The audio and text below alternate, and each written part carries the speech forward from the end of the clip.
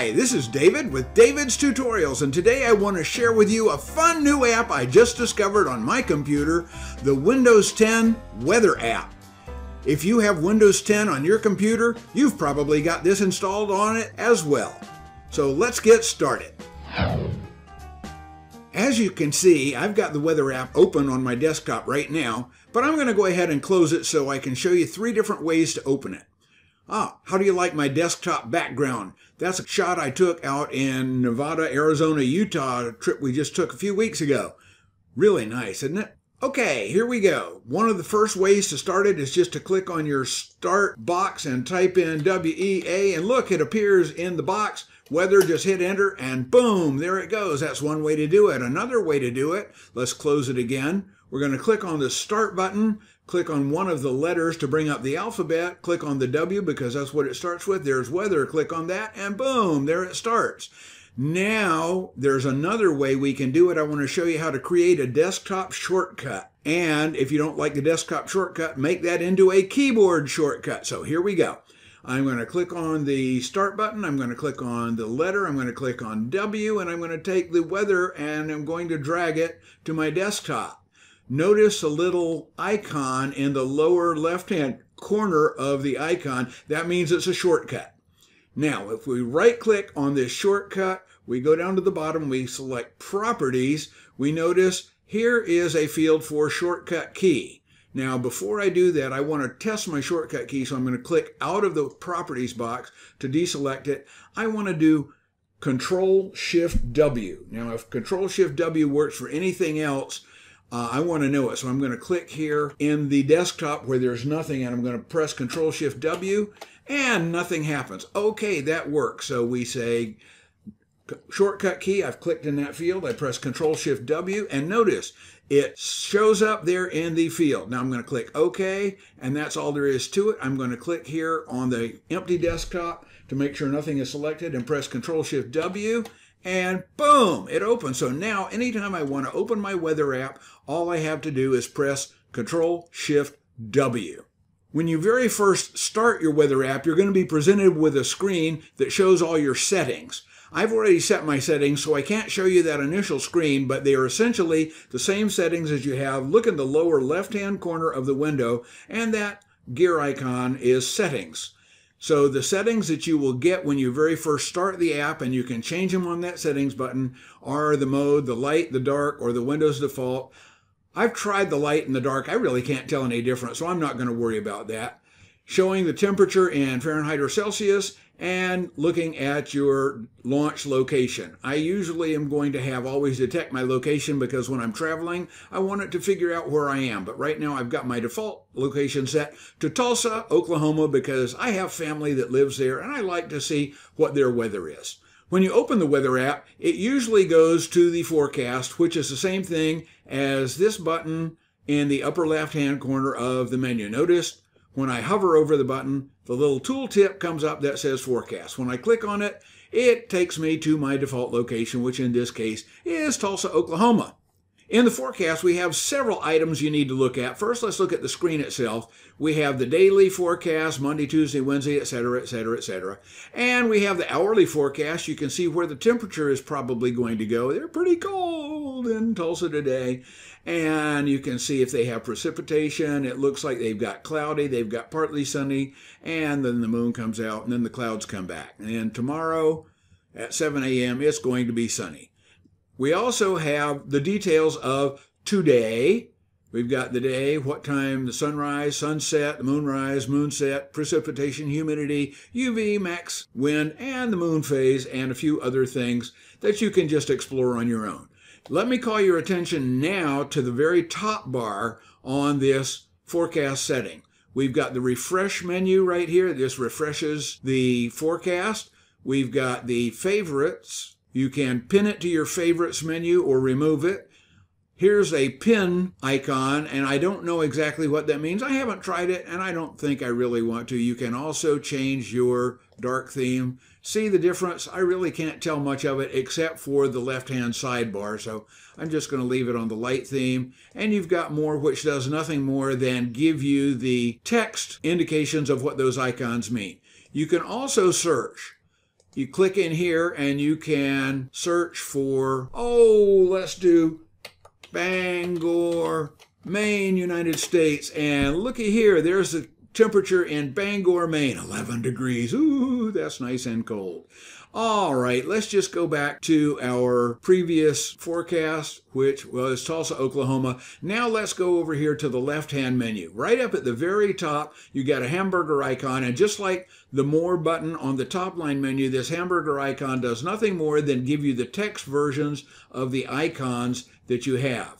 Go over them real quick. Forecast we've already seen. You can do maps, you can do historical weather, you can look at your favorites, you can look at news, you can send them feedback. You can get on Microsoft News right here in the weather app. You can sign out and you can do the settings. Let's go to the next item on this menu, the maps. I really like this one.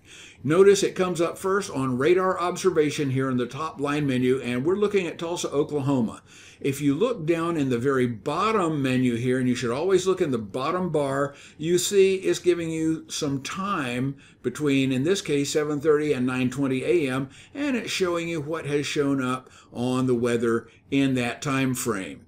Also on the bottom line menu, it gives you your time where the playhead is on the radar and the day of it. On the very far right-hand side here on the radar observation map, it shows you what the various colors mean. Now we can see here there may be some very light rain in Colorado and New Mexico and over here in Tennessee and maybe Georgia. You can also zoom out on this menu, click, click, and it zooms way out. You can also zoom in with a click, click, click. You can also zoom in and out by holding down the control key on your keyboard and using the wheel on your mouse to zoom out and to zoom in. That's an interesting thing to do. Let's look at some of the other maps that we have here. We have the temperature map. And again, this shows you the temperature. Let's go ahead and zoom out so we can see more of the United States. There it is. Let's look at the radar observation and zoom out. There we can see the entire USA. Now let's go back to the temperature map, and we can see what the temperature is over the United States. And you can see it's also a tracking temperature with a timeline down on the bottom. And in the lower right-hand corner, it gives you a key of what the various colors mean for temperature in the USA. And you can see here up in the Northwest in the Rocky Mountains, we've got some nice low temperatures in the negatives. And if we look at the -5 degree, we can see we have some of that up here in the Northeast. And we don't really have any nice warm temperatures here on January 14th, but if you get down into Mexico, it's getting to 70 degrees and above. So we can see the temperature and the forecast. Let's look at the radar forecast map.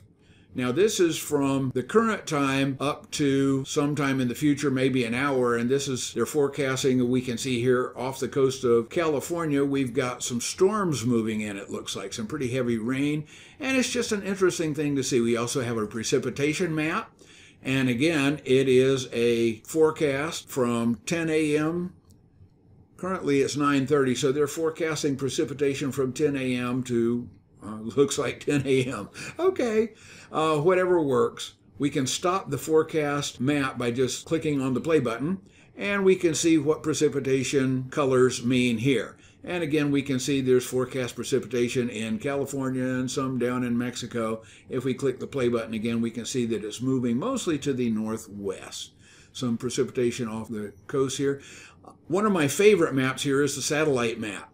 We can see the map of the information from 6 a.m. to 9 a.m. and see what all the cloud cover is. And we can see from satellite what the precipitation moving into California looks like. And we've got some, looks like heavy clouds, but we saw there was no rain off the coast in the Gulf of Mexico and the Atlantic Ocean. And the final map is the cloud cover. So if you're into flying, this is an excellent map to be able to look at. Okay, those are the maps on the weather app. Let's go to the historical weather. Now, we're still in Tulsa, Oklahoma. Now, we can see the historical weather for January through December. I think it picks whatever month you're in, and it gives you a year in advance. And we can see the temperatures. We're on the temperature right now here in the upper right-hand segment. It shows where the temperature, and you can see that the temperature range goes up in the summertime and down in the wintertime, and that's pretty cool. And down here it gives you for January, your average high, your average low, record high, record low, and the average rainfall for that month. If we click on a different month, for example, March, there we have March, and it gives you the same information for that. You can click on any month that you like, or you can use the drop down here to select the month that you wish.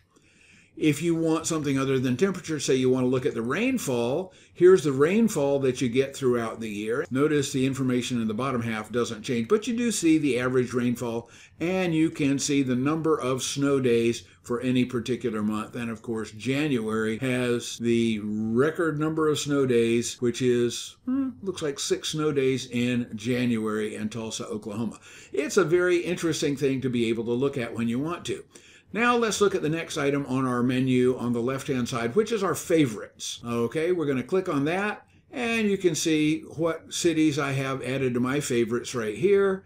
And you just pick on one of those, say, for example, Cullowhee, North Carolina, little town, and you get the forecast again. And again, you can go to all of these other information areas, for example, historical. And here we are at Cullowhee, North Carolina, and you can see the temperature, and you can see the rainfall, and you can see they have a few snow days in Cullowhee, North Carolina as well.